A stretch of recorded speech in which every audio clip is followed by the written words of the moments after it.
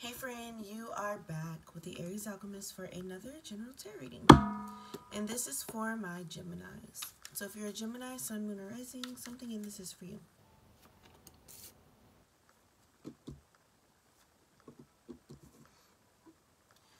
You have the Seven of Swords in reverse, the Wheel of Fortune, Three of Cups, Queen of Wands, Page of Cups in reverse,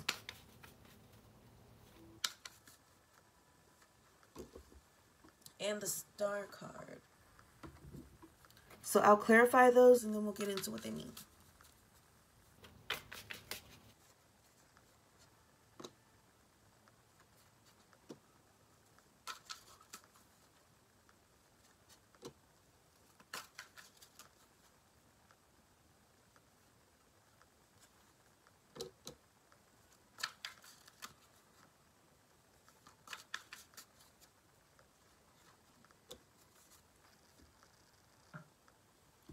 Okay, you have the Seven of Swords clarified by the King of Pentacles, or the Seven of Swords in reverse clarified by the King of Pentacles.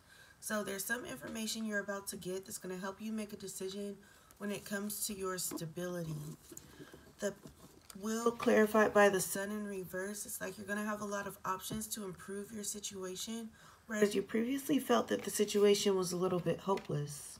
I know your title.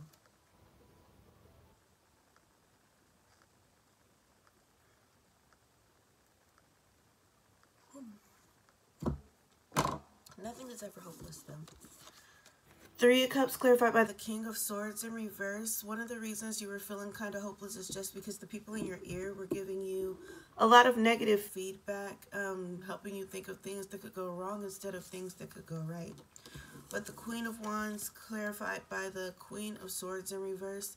At least one person kind of was able to actually talk some sense in you, give you some help, or not some help, but help you to think about things in just a different way so that you felt a little bit better.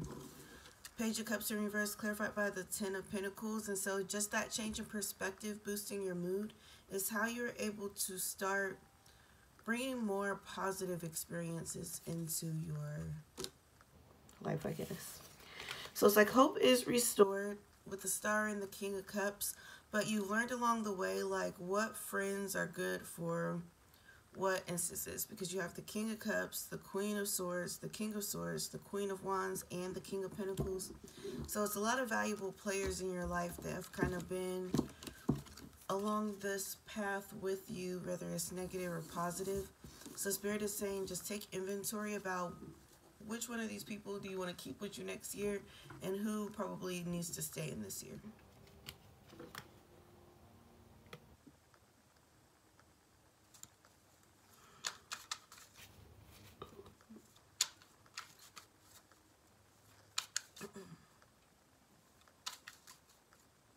So affirmations for you.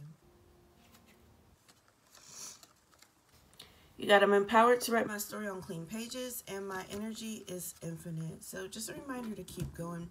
No matter how things went before, or if you were feeling sad or disappointed in those things, you can always improve your situation, and you are currently improving your situation.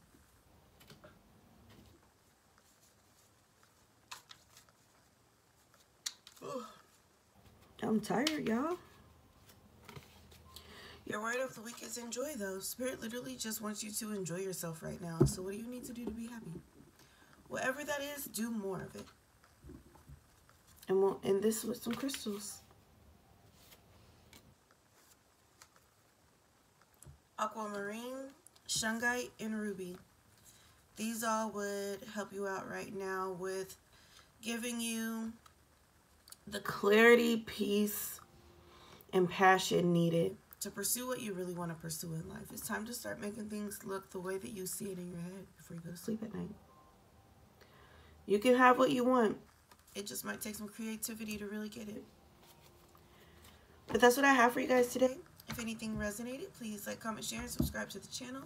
I do drop new videos every single day. I go through the whole zodiac once a week. If you want more information about your personal situation, this or some other aspect of your life, you can book with me through the link in the description box. All right, y'all. Peace.